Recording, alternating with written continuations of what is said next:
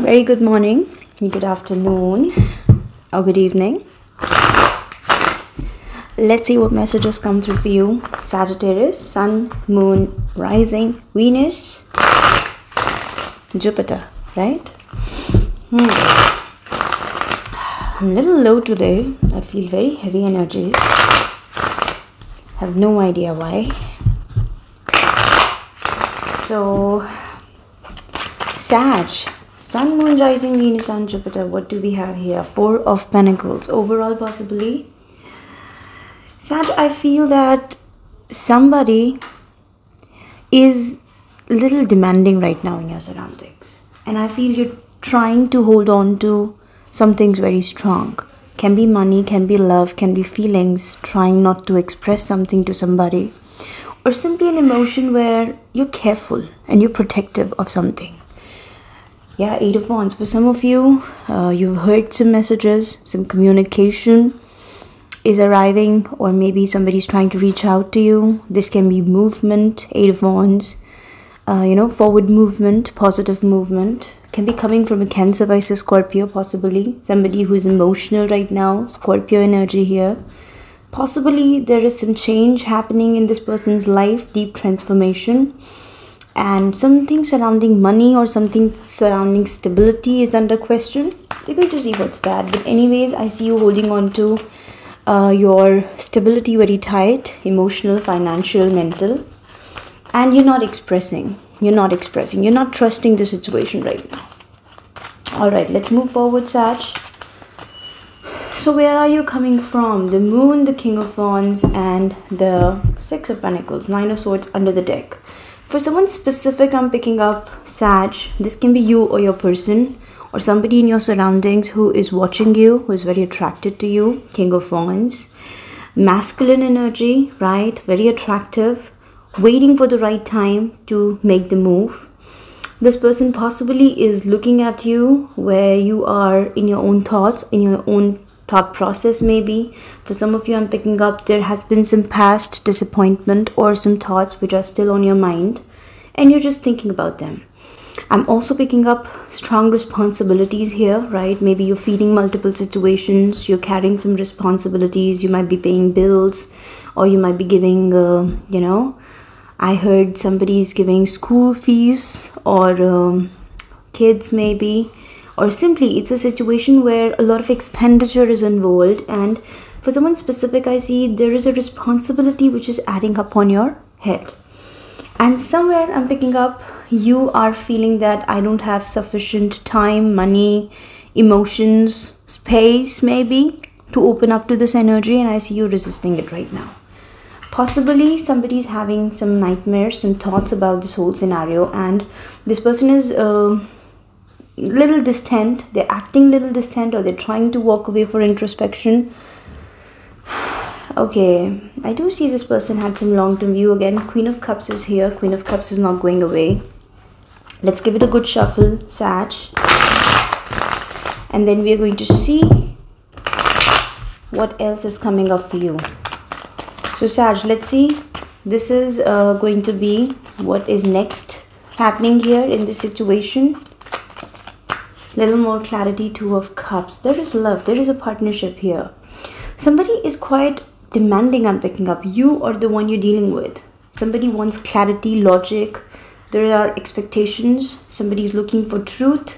This can surround, Nine of Swords. This can surround, just a second, Page of Pentacles here. For someone specific, I'm picking up that, now you see two things. I'm picking up two different scenarios. Somebody is trying to protect a connection and this whole situation is piling up on their mind. Possibly this is you. You're trying to ask questions. You're trying to get clarity. In this week, I'm picking up that there is a love connection. You're trying to protect, or you're trying to set boundaries. You're trying to get clarity about the situation because possibly in past you've been giving too much, right? But then there are some thoughts which are puzzling you. We're going to get more clarity on this, right? In this situation, we're going to get more clarity. For some of you, I'm picking up that somebody is passionate about you, but this person is afraid that you're going to ask questions. This can be vice versa also, right? I'm picking up Gemini, Libra, Aquarius energy. Wow. For someone specific, I'm picking up that somebody's demanding partnership, somebody's demanding a relationship maybe, right? And this is giving you some kind of nightmares that what is going to be the future of this situation, because possibly you are not sure about a commitment maybe, right? We're going to see what's that. Moving forward, Sag, 3 of Pentacles, Knight of Swords. Wow, 6 of Wands. I see you're going to be dodging something gracefully here in the near future. You can say this is 1 week's energy, so try to take it that flexible because it's a general reading. Somebody's feeling cold and detached, and this person is missing you. King and Queen of Cups, I'm picking up some deep emotional partnership here, right? King of Pentacles, I see a lot of masculine energy here. For some of you, maybe multiple people are involved in the picture. Feeling cold and abandoned, right? Asking for your support. In the near future, somebody is coming back for judgment call, for revival of the situation. But overall, it's 4 of Pentacles, so I'm picking up that you're dicey about the situation. In the near future, I see you're a little confused and afraid. This person is asking questions. They're demanding something about this partnership, this connection you have with them, or the connection they feel for you. And you are in your thoughts about this. What is going to be the future? What is the possibility, right? 9 of Swords. I'm picking up that there is a thought which is not letting you sleep, or possibly there are multiple thoughts which are not letting you sleep, right? Thoughts coming from different directions. But are they actually valid? That's the question here, because I see there are some fears, no doubt, but I think it's piling up because you're overthinking about it. So just be careful with that you don't overthink. If somebody is saying something, don't multiply it in your mind, right? Try to just stay grounded in the situation in the near future. Talking about your future in this situation, by future I just mean that what are the current energies. Again, tarot is not a tool of fortune telling, or tarot is not the tool for future prediction. These are wrong terms. Tarot is a tool for understanding and guidance of your current situation, and how can we improve it. What are the places where we can bring changes, what in the situation. That is a question that stays in our mind when we try to get tarot guidance, right? So never consider tarot readings as future prediction or fortune telling, right? Again, I just wanted to correct you here. For someone specific who I get these questions sometimes, that whatever currently you're discussing is happening with us, but sometimes what you say is going to happen in future doesn't resonate, or it doesn't happen that way. That is because tarot helps us analyzing the current choices and possible outcomes of the situation, but the real outcome or the real future is going to be based on the choices you're going to make today. That's the free will, right? So we're just trying to analyze the current situation here. There's somebody here sitting in the middle of this reading, Queen of Swords, Gemini, Libra, Aquarius energy. This person is definitely trying to ask questions surrounding this partnership, right? Now, 3 of Pentacles in the near future, I'm picking up that you might simply drop some things and start focusing on your work. Start focusing on your career, your money, your growth. There is some distraction coming in, right? And for some of you, I see the moment you start collaborating, the moment you start dividing your attention, somebody is coming in very quick. For some of you, I'm picking up that you might be overthinking about the situation in your head, but when it comes to dealing with the situation on the ground, you're trying to avoid it. But this is something that is tricking someone, that is making somebody uncomfortable. So I feel that as you start ignoring something, as you start focusing on the other aspects of your life, your resistance here is making somebody feel uncomfortable. And I see very quick action, activity, forward movement, maybe a rash call, unexpected call with little anger. I cannot deny that. I'm picking up a little bit anger here in this situation also. And you're going to get a message which is a little uncomfortable maybe in the near future. In the near future, like this week or so, right? Few days.